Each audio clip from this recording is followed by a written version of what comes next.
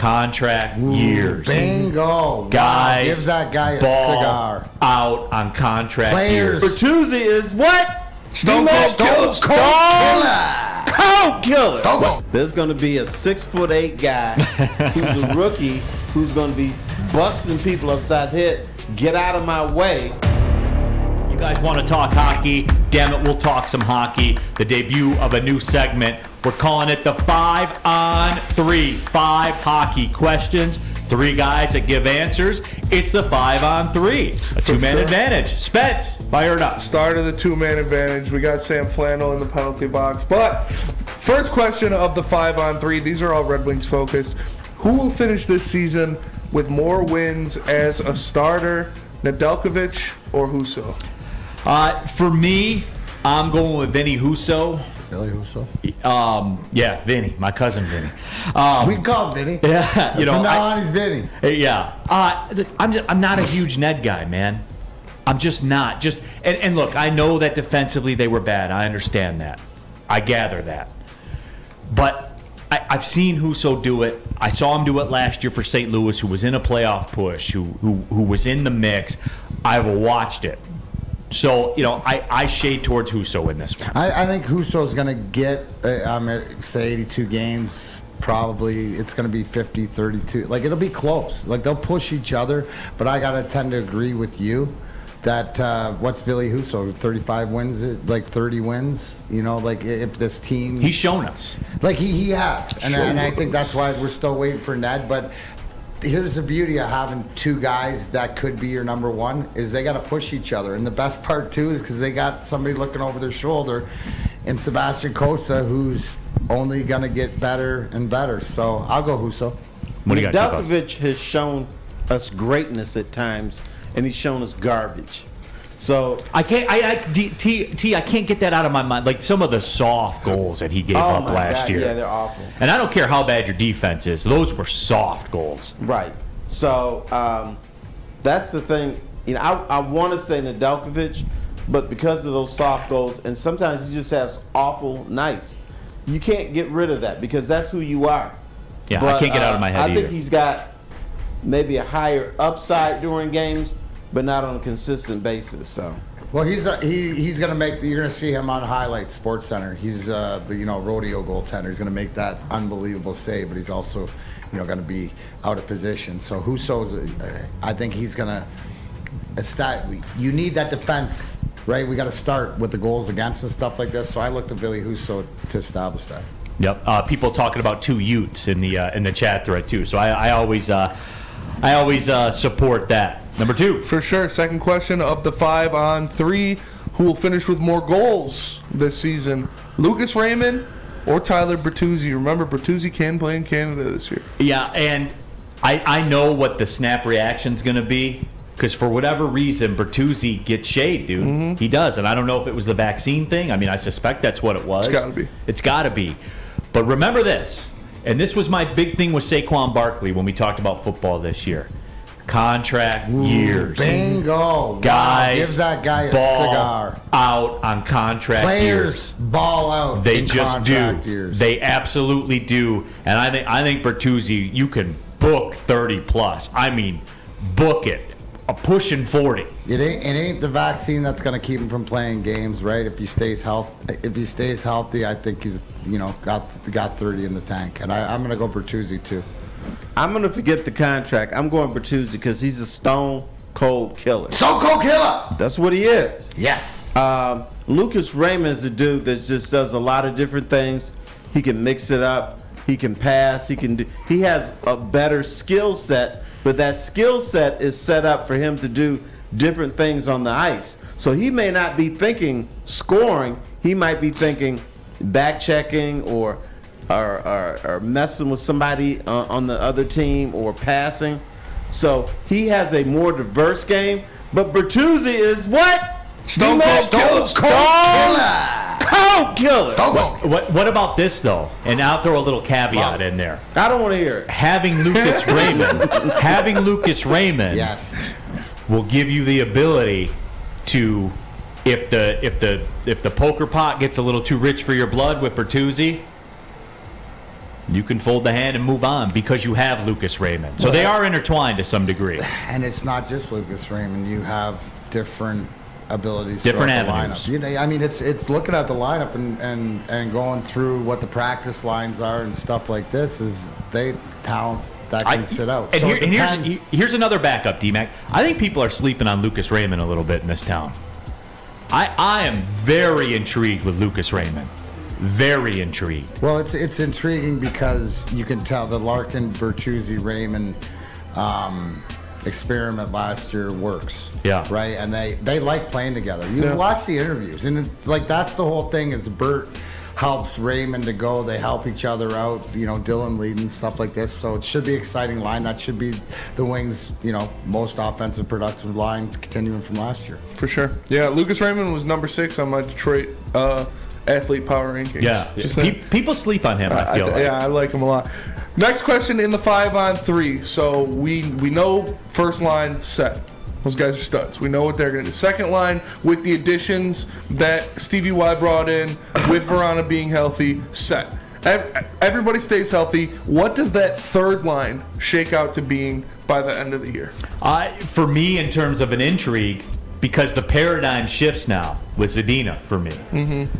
Because now, at $1.8 million per, now I raise my eyebrow, D-Mac, and say, okay, as you told me when this all went down, when I questioned it to start, you said, hey, 1919, see something in him. And it's a fair contract. I certainly think it's a fair contract. He sees something in him. So now I come to the other side on it and say there is a whole lot of upside involved with Zadina now as a third line guy, as a guy to where I don't want to call him a reclamation project, but he's kind of a reclamation project. So for me, if they are going to go to where we think they can go, more importantly where we hope they can go as a team, this Red Wings team, then you're going to see Zadina in the high teens and goals on the third line, because this is how it shifts, D-Mac. We know the first line guys, we know the second line guys. That's not how you are a good team in the NHL.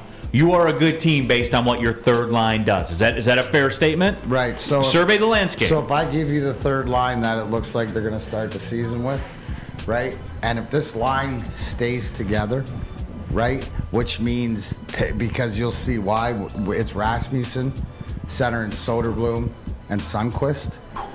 The size, that's a bruiser the speed. line. Now, what I mean, if that line stays together as they go and they build, which means the young kid has adjusted, but the fact of being so Zadina's out in your mind then?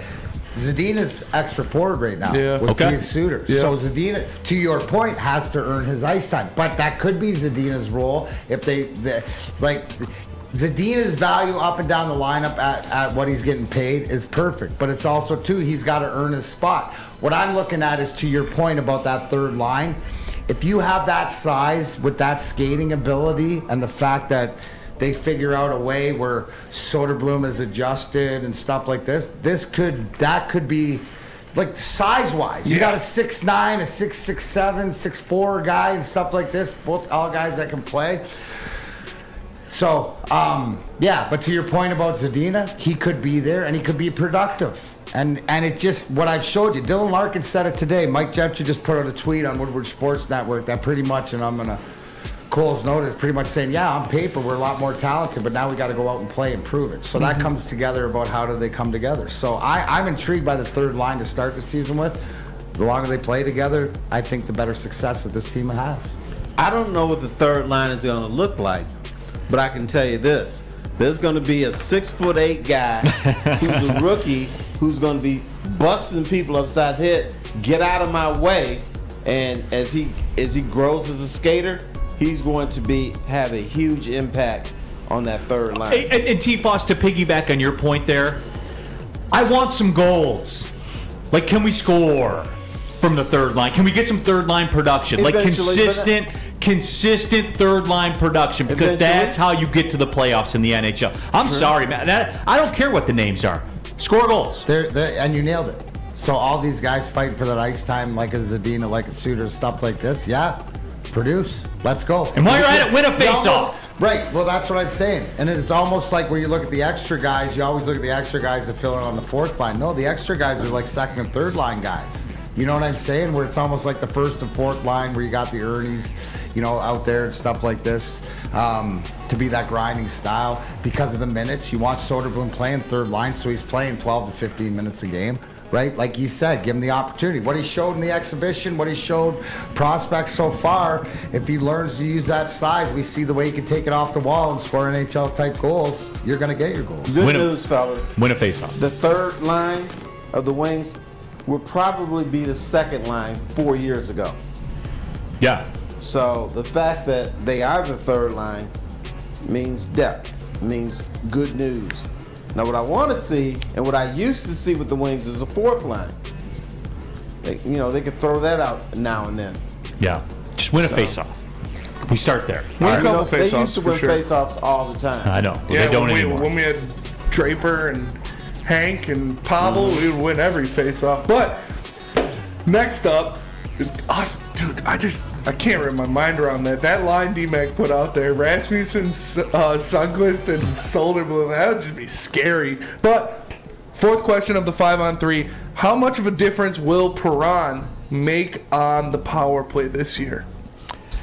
What I like about him is what he does.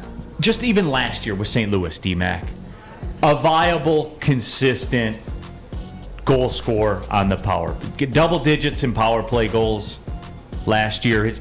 That's the other thing, right? And this kind of dovetails into my complaints about the faceoff. Somebody asked me in the chat, why are you yelling? Because they never win faceoffs last year. And you could almost predict when a goal was going to happen. When they would drop the puck, they never won the faceoff. And you're like, well, here we go. Colorado's going to score a goal here. And they did.